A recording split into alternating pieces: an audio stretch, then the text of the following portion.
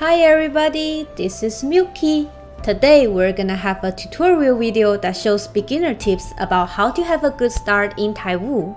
When I just started playing this game, it was quite confusing to me and I had to do a lot of research online to figure it out. So in this video, I will show you all the tips and information I found super useful online that I wish I had known before I played it.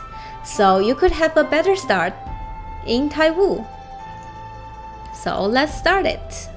Let's start a new journey. You can see all the other Milkies I made here. So there's a lot of elements that you have to choose before you even start the game, and a lot of them can be really confusing, especially when you don't even know the game system. For example, all the traits, without knowing the gaming system, it will be really hard to figure it out. So the first thing we have to decide is our name. And then you have to decide your standpoint.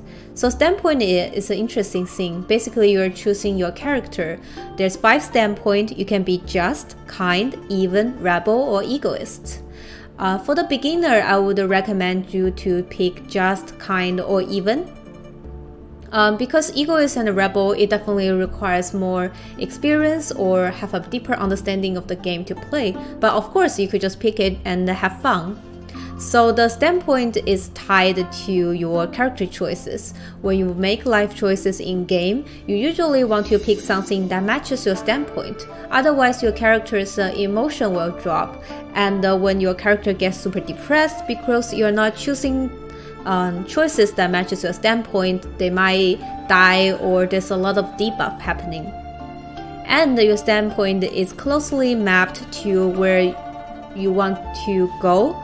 So for example, if your birth area is in Fujian and the first sect you want to go is Sword Manor, you probably want to choose an even standpoint, because most of the characters in Sword Manor their standpoint is even. So when you go to that sect, they are more likely to support you and like you better.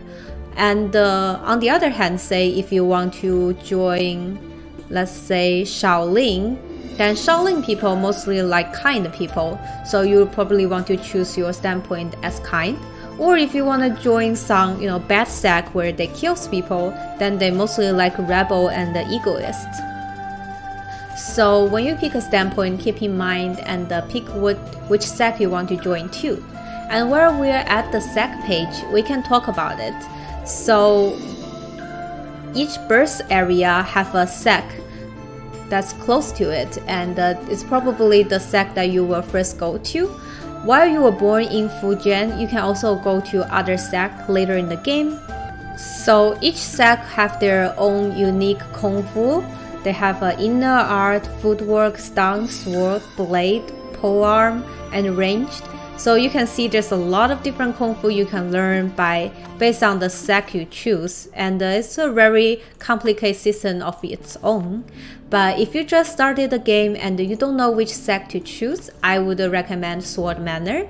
And that's the sect that I picked, and they say it's a generally pretty strong sect, and they mostly use sword-based kung fu.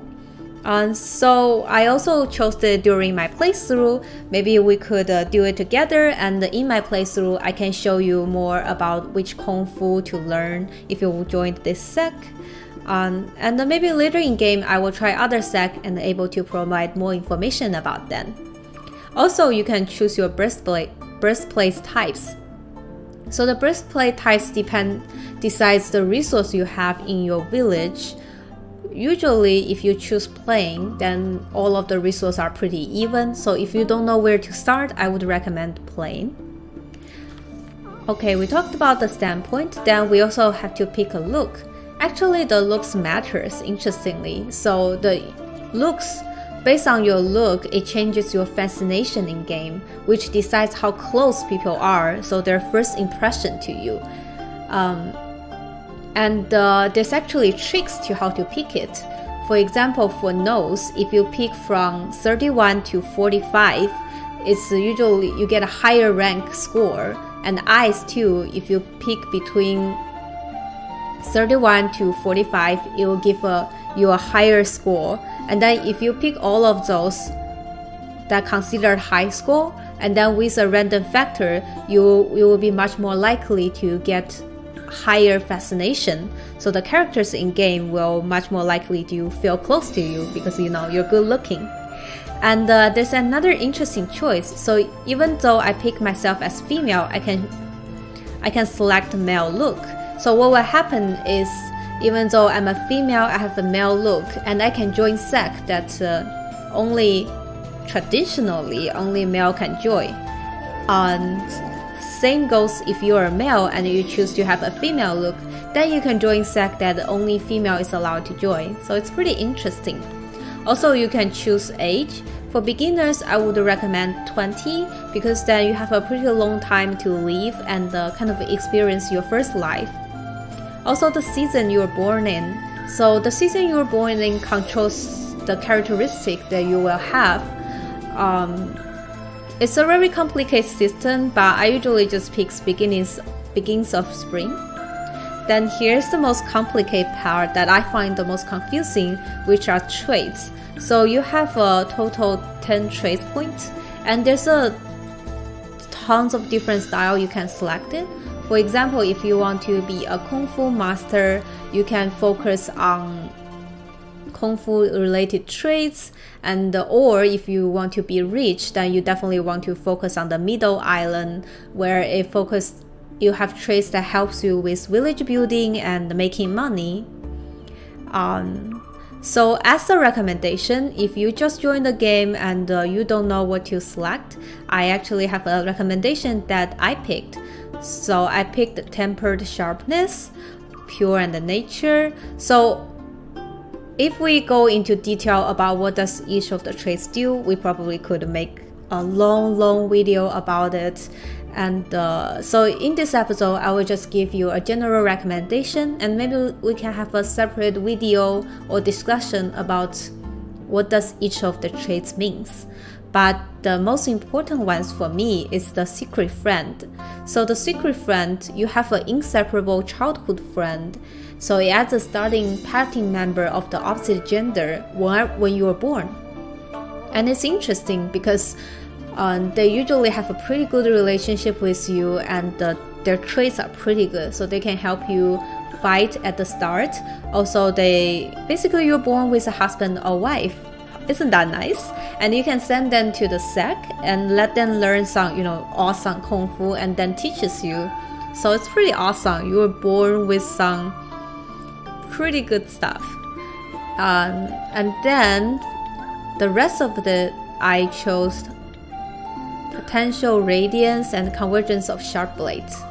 So the most important thing for me is creativity. So because I'm going to join sword manner, so I want to make sure my carpentry skill is good, so I can craft good sword for myself.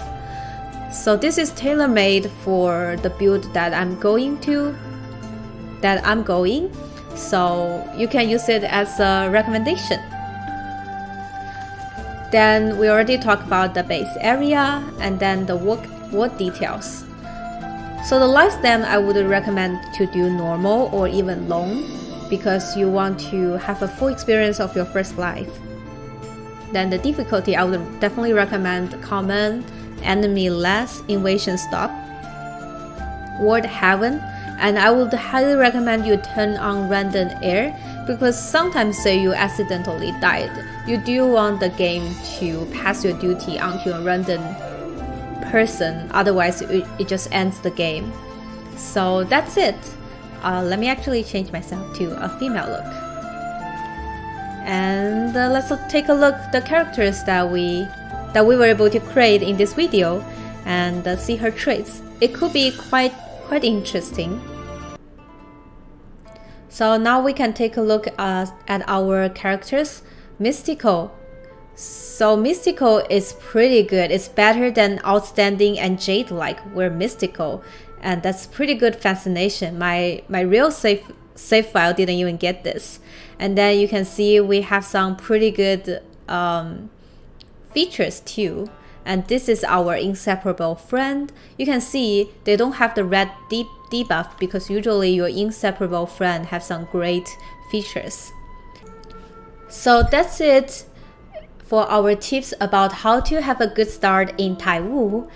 I'm also thinking about making a video for tips and tricks for how to start in the starting village.